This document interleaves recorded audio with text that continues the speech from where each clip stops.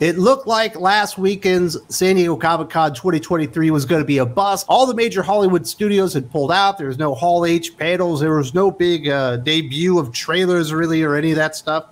It ended up kind of focusing more on obviously comic books and action figures and anime and stuff like that. And we just so happened to have a friend of the channel, Aaron Sparrow, at San Diego Comic-Con 2023. And I guess he had the time of his life, the best San Diego Comic-Con you've been to in years? In years.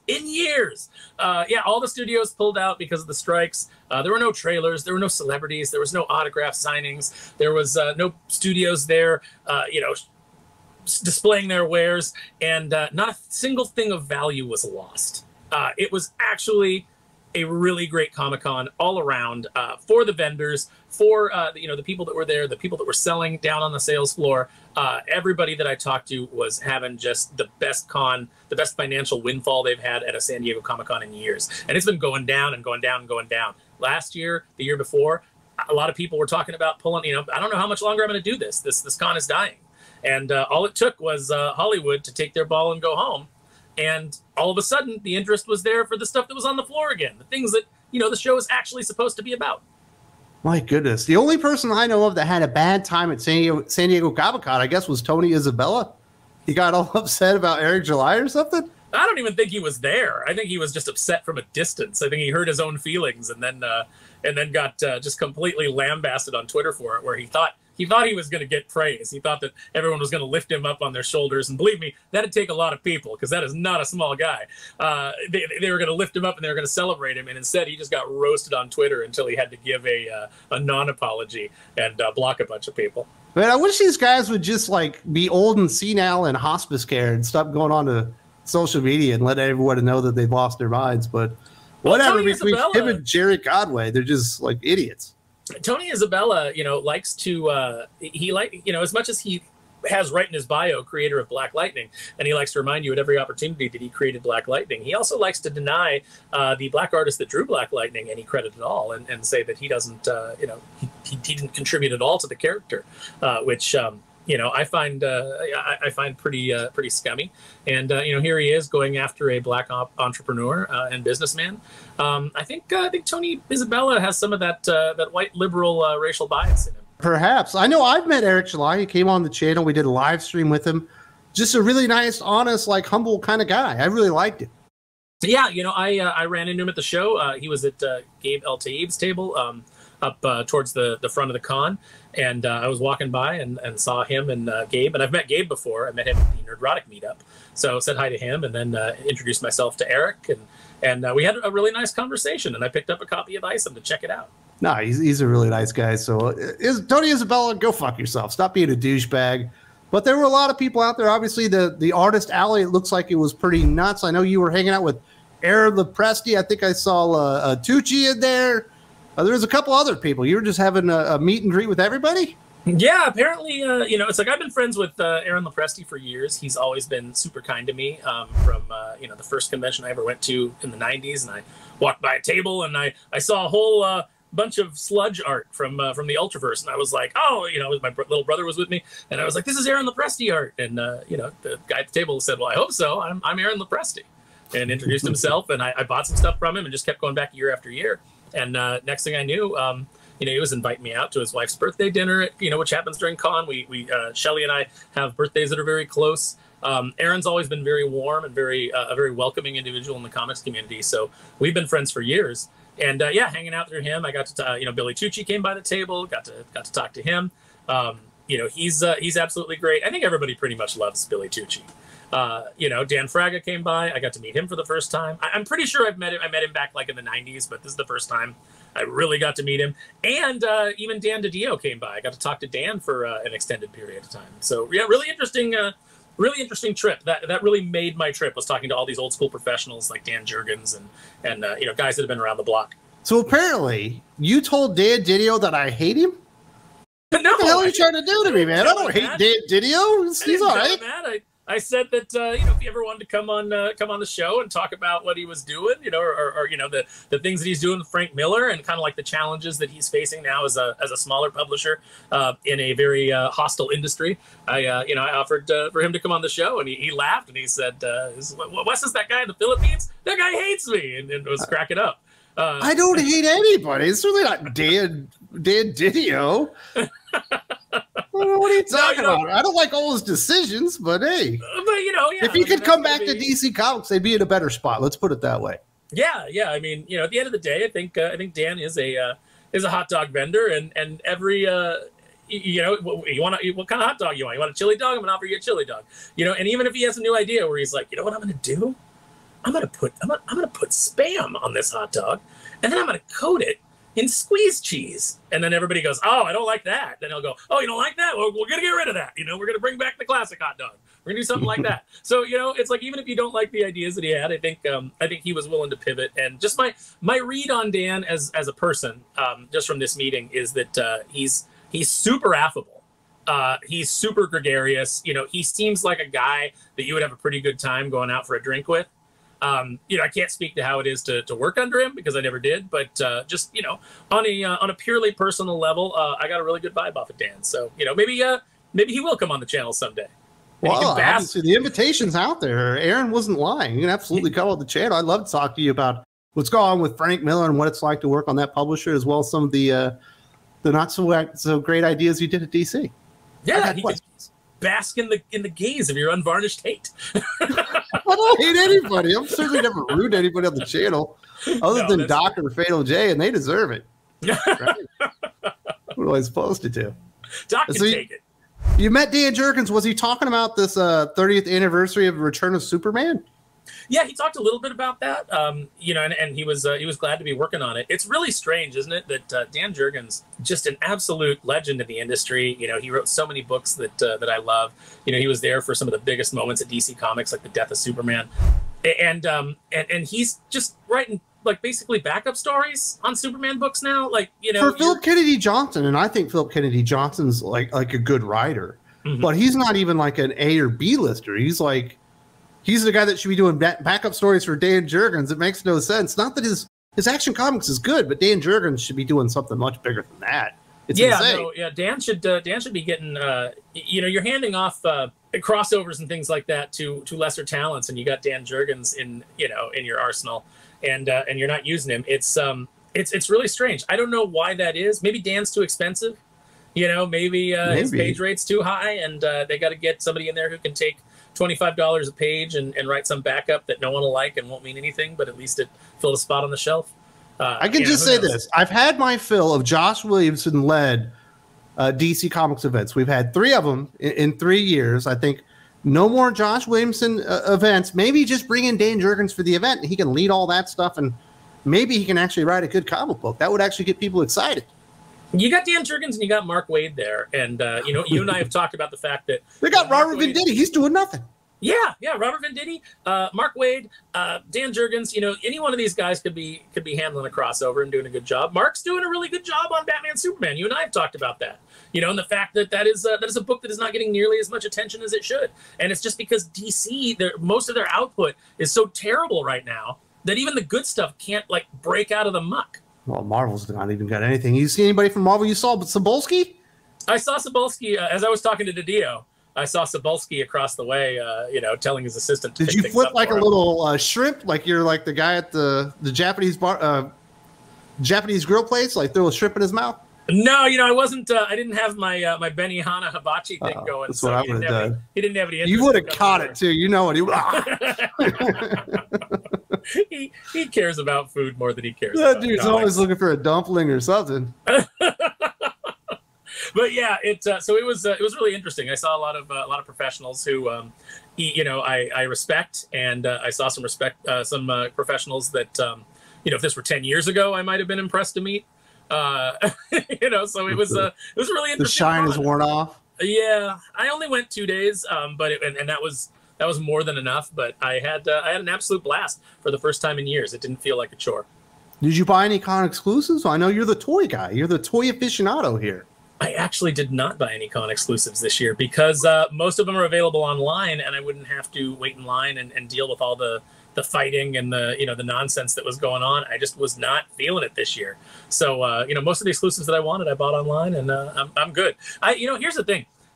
I'm somebody who values my time, and if I got to rush in and fight a bunch of people to get into a line and then wait there for 2 hours to buy something, I'd rather just pay a guy on eBay an additional $20-30 to ship it to me. Let him. He can do the work for you. Yeah, like, you know what? He made $15 an hour for his time standing in line. That's fine. I'm happy to pay that. I'm glad that San Diego Comic-Con 2023 ended up being a blast, and you're not the only person I've heard that. There's actually quite a few articles that kind of back that up. It sounds like a lot of people had a really good time selling their wares. Did you see Sigma Comics? I think HH and the guys were out there, right? No, I didn't see them. I didn't. Apparently, there's a lot of people that I missed. I missed a lot of friends that were there. I didn't get to What kind of friends are you if you missed them? What are you doing? You know what? I went through Artist Alley looking for people, and I saw some people, like I saw Brianna Garcia, who I absolutely adore, and but I missed like Agnes Garboska, who I always like seeing and talking to. I ran into David Pepos, who's a great guy that I always like talking to. But there's just so many people. Like my friend Katie Lee was there, who was who's a voice actress.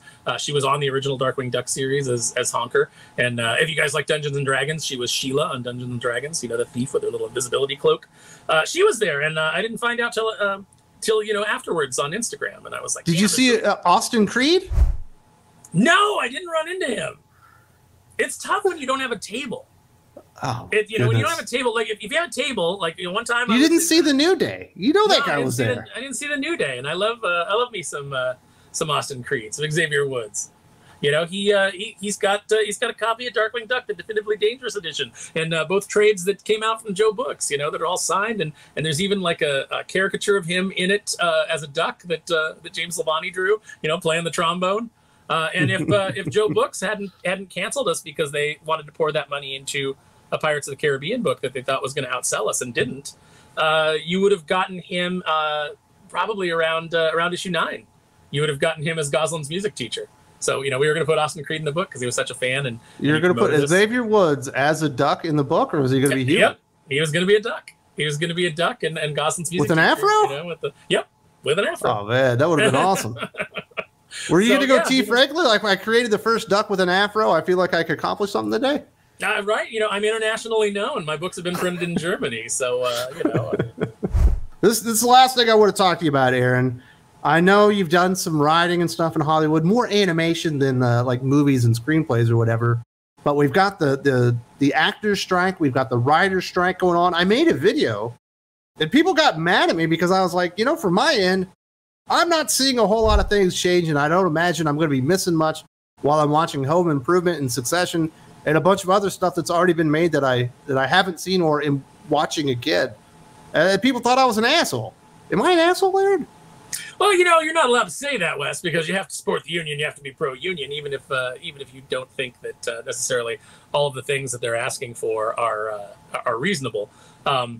Here's the thing: is I'm on the animation side, which is different than the WGA. They're two separate entities. They probably shouldn't be, but they are. Animation writers are paid far less than live action writers, even though I would say that the work is a lot more intensive. You have to put in a lot more direction, a lot more things going on in an animation script, I think. But I'm not unsympathetic to obviously people wanting to be paid better and people wanting to have better benefits and do better for their families. I think the problem that you're up against right now is and what you stated is that you're kind of representing the viewpoint of most people, which is you may have sympathy for the idea that, they're not getting paid enough. And then you find out that they get paid $4,000 to $8,000 a week to work on, a TV show. And, even after you pay your agent, even after you pay your accountant or whatever, you're still making far more than your average person. And then you find out that the complaint is that, we only work on a show for 6 weeks and, we can't get benefit. We don't have benefits and it's like, well, you're a part-time employee. That's the way it works. You have to have full-time employment to get some of these things. And so the choice, obviously the choice is, what do you need out of life? And therefore, if they're not providing it, you need to make another decision is largely, the way that I think most working class people kind of see it, because they're working full-time and, 6 weeks, let's say you make on the low end, you only get $5,000 a week. You've still made $30,000 over the course of 6 weeks. That's more than a lot of people make in a year, you know? So it's really tough to have people be sympathetic to this when, they see the amount that's being paid to sit in a room and write television that admittedly lately hasn't been very good. You know, that's going to be the viewpoint of your average person. So I feel like when the government does a shutdown, they're like, we need to get back to work. And I'm like, are you sure about that? Because from where I'm sitting, you might not need to get back to work. I think things will be fine without you. No, that's how I'm kind of feeling about the writers and the actors. Like, do you really need to get back to work? I mean, I'm not being affected. I mean, I do feel for you. And if you want to work on your residuals and your digital likeness rights and all that stuff, and I say absolutely you should get that down on paper. No, it's tough because, when you think of like the actors and the writers and things like that, I tend to think more of the crew. Absolutely. The guys working in the background, the cameramen, the painters, the people that are setting up and everything. Electricians. They're all affected by that, but they're not in the WGA or the SAG-AFTRA. They're not going to get better benefits because of this strike. They're just getting hosed. Yeah, they're not getting better benefits. They're not getting better working hours, better conditions, So it's tough. It's like I feel for all those guys, and I feel for your low end writers. Obviously I'm a writer, and I'd like to be paid, what I feel like I'm worth. But I also know that I have to be worth that. I have to bring my A game, and a lot of the fact of the matter is what you're going to run into, and what you always run into when you have like kind of a union, is that you elevate the lowest people to a certain level, but it also caps what the highest people can make. So your best people, your achievers, are always kind of like brought down to be more in this kind of morass with the people that are at the bottom and who maybe aren't so good. And I wish that there was a way to both have collective bargaining and also so that you can get the best deal possible out of these studios. Because believe me, I have no love of the studio system, no love of publishers, even in the comics industry, no love of any of those fat cats that, buy multiple cars and go off on multiple vacations while, you're crowdfunding some bridge work, for your. No, don't get me wrong. I'm not like pro Bob Iger and all this, Nick. I'm just anti all of it. Like whatever. I'm pro union. I do support unions, like the coal miners union, where they're like, you know what? 33% of our members have black lung. Could you do something about that? Maybe we need safer working environments, or maybe new equipment in there so people die less. And then I go, yeah, that seems like it's pretty appropriate here. But I just don't feel like, movie sets and writing scripts is nearly as dangerous as what I think a union is normally supposed to be for. No, I understand what you're saying, Wes. It's it's those things that are complicated. It's you want. I don't think the teachers union has helped anybody. I think it's made everyone dumber. They've helped the teachers union. I can tell you that they've destroyed California. It's a double-edged sword. I think that like any other organization, any other group of people, you may start out with the best intentions, but eventually corruption sets in. The road to hell is paved with those intentions. Yeah, exactly. So, like I said, I think that, people get mad at you because they kind of are just looking at it as a surface level, and they're not going in and they're not digging into all the different things. I mean, certainly there's things to be concerned about.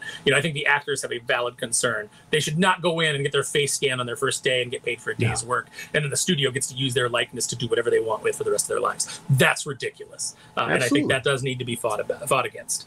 The writers' fight against AI, while I understand it, I also tend to think of like, well, technology progresses and it eliminates jobs, and you guys weren't, going out there and protesting when people in the Rust Belt were losing their jobs, to technology, or we were shipping, jobs overseas. So it is tough to get normal people on board to care about a bunch of people that they see as spoiled elitists, crying about the fact that they're not getting enough money. Sitting in an chamber, mocking normal people every day. Yeah, maybe if you guys hadn't turned so savagely on your audience, you'd have more support for this strike. And that's always what I'm advocating for. Is I'm always advocating for anytime you're an entertainer, you're producing entertainment, you're asking people to pay for it, you're in the customer service business, and you need to remember who your customers are, because they are the most important people. You want the studios to pay you more money, then you need to be pleasing the customer, and so that the customer spends their money. All these franchises that are billion-dollar franchises, the reason they're billion-dollar franchises is because of the fans that put money into them, the fans that buy the merch, the fans that are excited about it. You keep them excited, you keep them on your side, and you'd be doing a lot better in the course of this strike because they would see you as something valuable as opposed to something they can get by without. Absolutely. And the good news is it doesn't appear to have affected the enthusiasm for San Diego Comic-Con 2023. I think everyone thought maybe it would be bad, but it turned out it was the best thing that could have happened. Everybody made more money, I think. Everybody I talked to was doing great. There wasn't a split of focus. Everybody was focused on what was being presented on the floor, and I think it was better all around. And I know that they won't, because the San Diego Comic-Con board loves hobnobbing with Hollywood. It makes them feel like they're somebody. So I don't expect it to change when the strike is over, but damn, it should. Love it when we can get Aaron onto the show and talk about his perspective. Glad he was able to go out to San Diego Comic-Con and give a little report. Now, if you're at the end of the video and you're like, God dang it, Wes, I needed some more Thinking Critical today. It turns out YouTube has algorithms running in the background with what I've created and what you like to watch. And they've decided this is the best video I ever created my entire life just for you. You should check it out right now.